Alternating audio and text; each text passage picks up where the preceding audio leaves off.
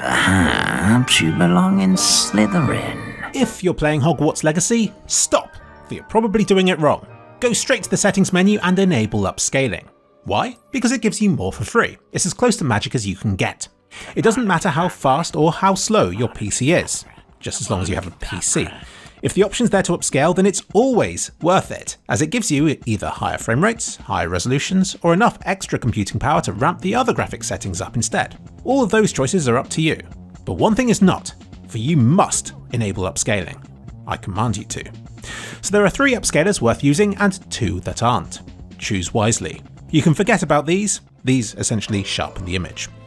Which is better than nothing, but a lot worse than the other options, and since the other options are available, it makes these kind of pointless. Just to prove this point, here is FSR1, which is the bad sort of upscaling, versus FSR2, which is the good kind. Nothing needs to be said here that your eyes can't already tell you.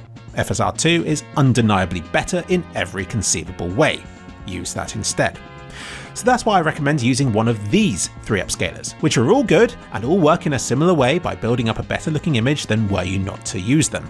And to save you from having to watch any more of this forsaken video, I'll just tell you to enable FSR2, set it to performance mode, and if you feel the image looks too shimmery, then set it to quality mode instead. Done. That's as simple as I can make this. But if you carry on watching, then I will teach you about the dark art that is upscaling. Welcome to Professor Click's Upscaling 101 class. Nvidia makes DLSS, AMD makes FSR, and Intel makes XS. I mean, they want us to pronounce it XESS. But no. So you'd think if you had an Intel card, then you'd only be able to use XS and so on. But no, it doesn't work like that. Because everyone can use FSR and XS, no matter which graphics card you have. Isn't that nice of them? Of these 2 that anyone can use, FSR2 has been around for longer, and in my opinion looks better. It also has more features like an ultra performance option and adjustable sharpness. XS doesn't allow for this just yet.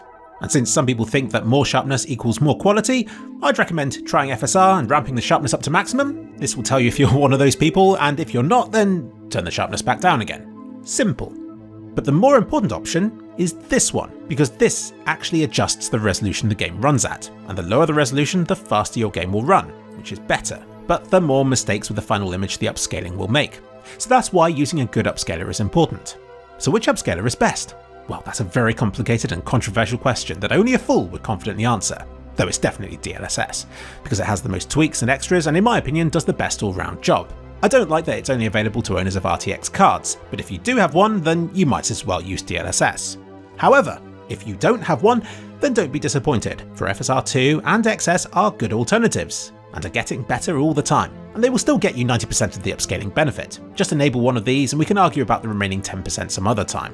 We're splitting hairs here, literally. But say you don't want higher frame rates. Say the best image quality is the only thing that matters to you. This is where another feature of DLSS comes in, which is known as DLAA, which you can enable like so. This feature uses all of DLSS's tricks to improve the image quality, but it starts off at your monitor's resolution.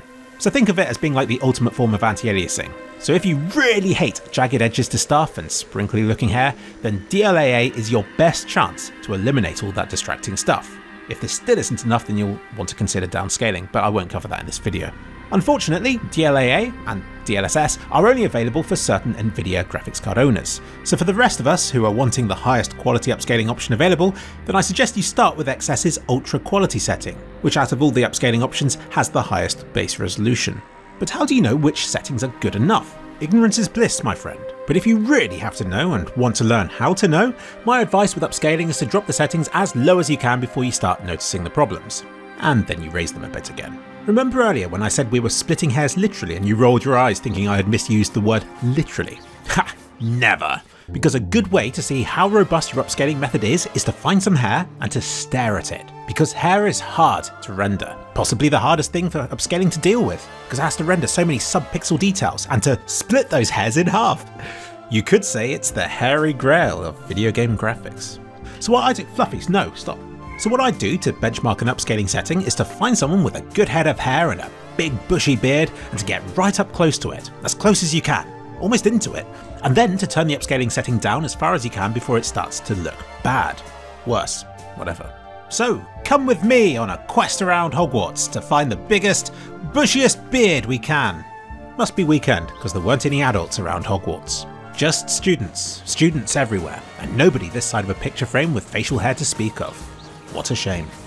Seems like all these children have been left to their own devices in one of the most dangerous places on planet Earth. A place where they're here to learn yet constantly sky from class, host illegal fight clubs underground, shit on the floor, and where almost every exam gets cancelled because of dark lords who seem utterly obsessed, threatened and repeatedly defeated by secondary school students. Fun fact, a very long time ago, someone from my family once took Voldemort on a tour around Cornwall. Anyway, here's the back of my head, compared using different methods of upscaling. Yes, I know there's writing in the way, but this writing is what's important, for this shows how many pixels there are in each comparison. Forget about the resulting resolution, it's all zoomed in so it doesn't matter anyway. What matters is how good a job each of these upscalers can do for the number of pixels that they're based upon. The lower the resolution, the faster your game could run. They're all running the same resolution apart from the top left, which should look the best and run slowest, and the top right, which should look the worst but run the fastest. So of interest here is how DLSS, XS and FSR quality modes compare with each other, and how closely they can resemble DLAA, which is the golden standard in this comparison. On the right hand side is a battle of the low quality modes, where NIS and FSR1 alternate between each other, and with ultra performance DLSS trying to compete with just 1/4 the number of pixels up above them. If this is getting too technical for you, don't worry, I won't say any more. But those of you who know what you're looking for, you know what you're looking for here. So yeah, DLAA and DLSS are only available to owners of RTX graphics cards, but FSR2 is kind of like DLSS, and if you mix it with downsampling then you get something similar to DLAA. And if you really want to feel better about not having DLSS, then check this out.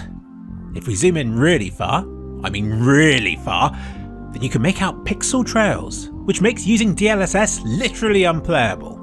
Literally.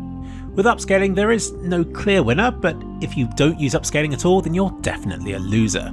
The only thing about DLSS that you can't imitate at the moment is the frame generation feature, which is only available to owners of the RTX 4000 series.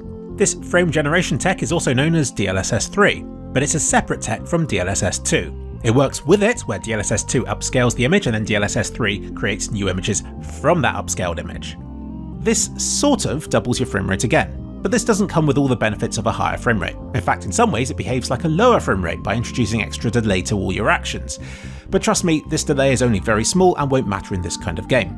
The real value to using frame generation is that it smooths out the game's frame rate. And this is really handy in Hogwarts Legacy because it's currently such an unoptimized, stuttery mess.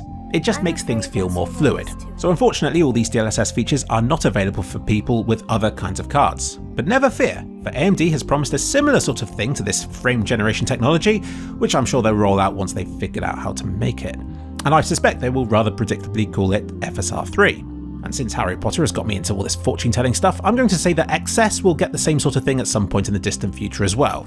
Maybe they'll call it excessive. Anyway, that's the end of my class. Now I've got to head off. These muggles aren't going to murder themselves.